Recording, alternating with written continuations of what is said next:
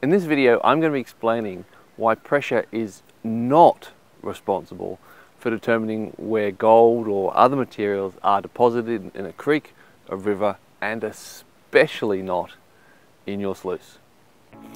G'day, welcome to Mad Scientist Prospecting. My name's Stuart Chignall, and this is the 5th episode in the series that I'm doing on the fluid dynamics of prospecting.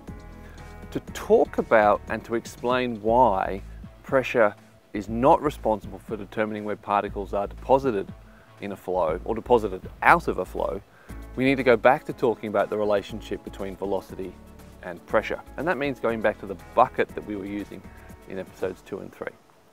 Now, I've got it set up almost exactly the same way. We've got the bucket, we've got the hose going flat out so that the water is overflowing.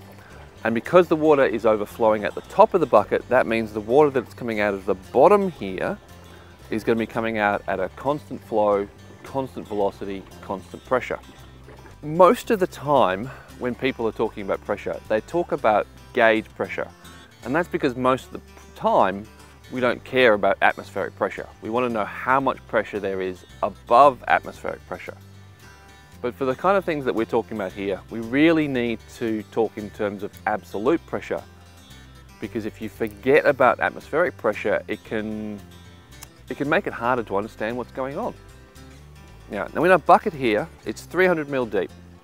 That means that from the depth of water, the weight of the water, there is a pressure at the bottom of the bucket from the water of 0.03 bar. But pushing back against the outlet, against that water pressure, is atmospheric pressure. And atmospheric pressure is 1 bar. It's a bit less here because we're a ways above sea level. And the only reason we get water flowing out of the bucket is because we also have 1 bar of pressure pushing down on the surface of the water. So the pressure at the bottom of the bucket is actually 1.03 bar, whereas the pressure outside the outlet is 1 bar, which means we've got a pressure differential of 0.03 bar, give or take. And that's why we get water flowing out of the bucket. And I'm sure you guys would know that if we put an airtight lid on top of the bucket, we isolate the surface of the water in the bucket from the air pressure, then we don't get any water coming out of the bucket because the air pressure at the outlet is keeping all the water inside. One of the differences that I've got in this setup here is that I've got it positioned over this half blue barrel. The other difference is that I'm introducing into the bucket grains of sand, small gravels, and even some larger pea-sized gravel. And they're getting thrown to the other end of the half barrel, and you can see them collecting over there. And this is my first question. If pressure, specifically low pressure, is responsible for particles coming out of a flow and being deposited, why are none of these sand particles, gravel particles, and even pea-sized gravel particles falling out of the jet of water anywhere along here? Because the pressure that the surrounding pressure that they're traveling through is lower. The air pressure around the jet of water is 1 bar, whereas the pressure inside the flow is greater because it's got the dynamic pressure from the velocity of the flow. Now, you might think this is a stupid example because you're saying, well, of course the particles are going to get carried all the way through. But that's my point. They're not coming out of the jet stream even though it's a lower pressure area that the particles are traveling through. But there's something else going on as well, which makes this an even more dramatic example. We've talked about this in previous episodes, but whenever you have an obstruction stop, like you get to the end of the obstruction, or where a constriction on a flow is relieved, like when you have a narrow pipe and it broadens into a wider pipe, where that occurs, where the cross-sectional area through which the water is flowing gets larger, you have the creation of a low pressure area. And that's known as the Venturi Effect. And at the outlet just here, surrounding the jet stream is a low pressure area created by this effect. And to show you that, so we're going to make a Venturi with this.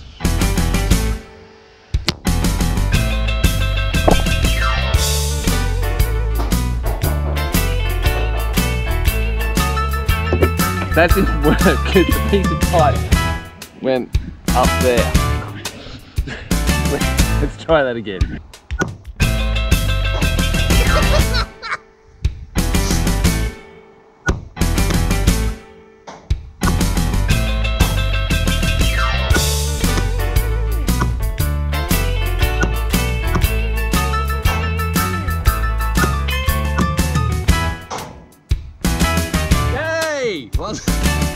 Okay. That one landed in the garden. I can get that one. it is a piece of larger pipe. And all I'm going to do is hold this over the jet stream. Now there might be a little bit of spray and a little bit of water dribbling out the end of the pipe, but predominantly the jet is not touching the sides of this larger pipe. It's just going straight through. Ah! Oh! Ah! Okay. Try this again.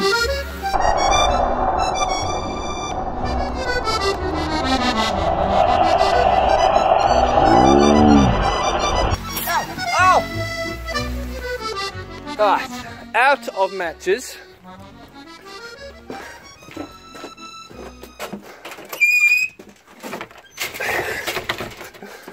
And I've locked myself out of the house. So yeah, this is one of the reasons why this video has taken a while to get published. Now, somewhere amongst my stuff, I have a commercially made Venturi, or rather a mixing nozzle, otherwise known as an eductor. One that looks like this. And it would have been great if I could have found the thing to demonstrate this effect, because I could have just screwed it into the end of the hose, much easier to set up. And I had to use the hose because even though the Venturi effect is present whenever you have that change in velocity, and would have been present at the outlet from the bucket, to get a demonstrable, visible suction from a Venturi, you need a very high difference in velocities. And you're not going to get that with the pressure delivered by only 300 millimeters depth of water. Now what I was trying to show, and would have been very easy to show with that eductor, is this. By the way, this is going to be a piece of a new sluice. Have your hose, and often if you're trying to create this effect, you'll have a constriction just at the end of the hose, and that's called, you know, called the orifice. And then around it you have your eductor, and if it's shaped and then flared, you get a more efficient suction. But if it was a straight piece of pipe, it would still work. And when the water's jetting out here, just here is the low pressure zone. And because, and especially if I was using the commercially made eductor, now this area of low pressure here is lower pressure than here.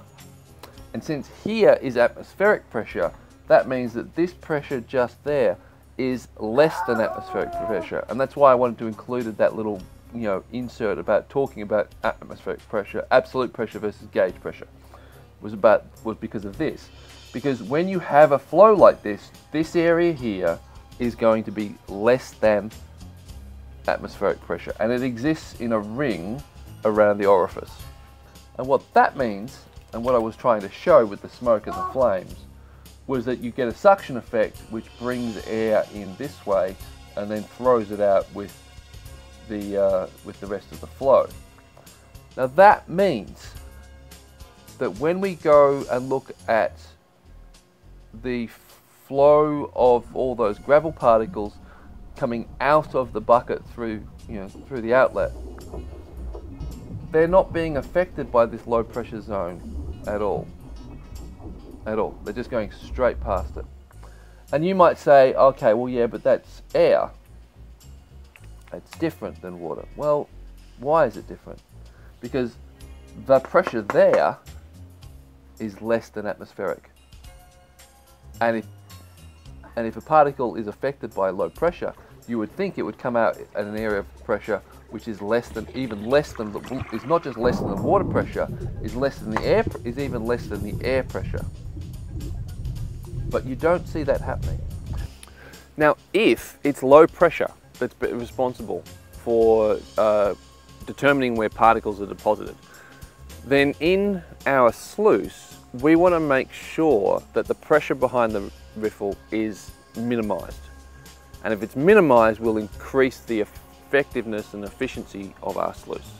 And there's a really, really simple way of doing this, because the bigger the difference in velocity between adjacent layers of water, the bigger the difference in pressure.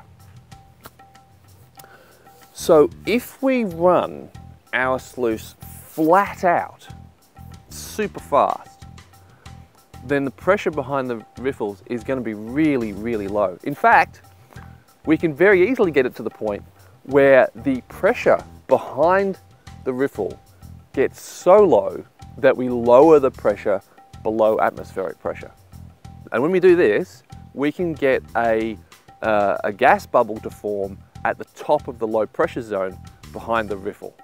And I'm sure you've seen this effect yourself. In a fast moving river, you look across the river, the rocks and so on, and as the water's going over the top of a big rock, fast moving, you can often see a pocket of air forming underneath the flow. And that's because the flow and that difference in velocities creates that really big difference in pressures, lowers the pressure below atmospheric, and a whole stack of gases that are dissolved in the water, kept in the water by the air pressure while they come out of solution. And also a large proportion of that gas that's in those bubbles is actually water vapor, because the low pressure is so low, the water is vaporizing into that gas bubble. Now, if you've got any experience with operating a sluice or had any instruction on how to run a sluice, you know that it's possible to run them too fast. And if you run them too fast, you get nothing. Which is, of course, why I'm talking about this, because it's to demonstrate that sluices don't work because of the low pressure zones they create. Now, if you've watched 1, 2, by the time you've watched 3 videos on alluvial prospecting, you would have heard the presenter talk about this model, this mental tool of how to predict where the gold's going to be based on the low pressure zones. Often the low pressure zones and where the gold is deposited are co-located. The gold isn't there because of the pressure, but you will find concentrations of gold at the same place you will find low pressure zones. Given that, why do I care? I care because it's only most of the time that the gold is co-located with the low pressure zone, which leaves a significant portion of the rest of the time when the gold isn't at the low pressure zone. It might be next to it, or it might be quite some distance away. And if we know when that's going to be the case, if we can predict that, we're going to find more gold. The whole premise of this video series, and why I'm doing it, is that if you understand the physics better, you will find more gold faster and more efficiently. Now, many of those other YouTube presenters out there are much more experienced at prospecting than I am. Much more skill, they've got a lot more skills, a lot more experience, and they regularly find, not just historically have found, they regularly find more gold than I find. Because they're better prospectors than me. And so I'm not saying that you guys should ignore them or throw out what they're teaching. No. What I'm saying to you and to them is that if you take this theoretical knowledge, this better understanding of what's going on in a flow, you'll find more gold. And even with all their experience and skills, they will find more gold with a better understanding of what's happening. And you will find more gold if you take their practical knowledge and add this theory to it. And the reason for that is, if you're looking at a river and you're trying to work out where you're going to dig, and you've got this better model of what's actually going on in the flow. There's a target up here. the low pressure zone and the gold. Pretty sure the gold's going to be co-located with that low pressure zone. But over here, there's another low pressure zone. And you can see that the gold's not going to be deposited where the low pressure zone is. It's actually going to be deposited down there. Now if you've got a choice of which area you're going to dig, the second one is more likely to have a good amount of gold in it, because every Tom, Dick and Harry is digging in the low pressure zones. So that one up there probably already been dug not that long ago. And when I say not that long ago, could have been 6 months, could have been 6 years. But the one over here probably hasn't been touched since the old timers. And that means that even in areas that have been flogged, there are going to be a number of honey holes which haven't been dug. And if you've got a better model of understanding of what's going on in the flow, you won't be looking for those honey holes based on luck. You can actually work out where they are and just go and dig them. But for that, you're going to need a new model of how to predict where the gold is deposited. And that's what I'm going to be talking about in episode 6. So if you don't want to miss that, make sure you subscribe, make sure you hit the bell notification, because I've got a cool new toy that I'll be using to demonstrate what's going on. So catch you then, and have fun and good luck finding people.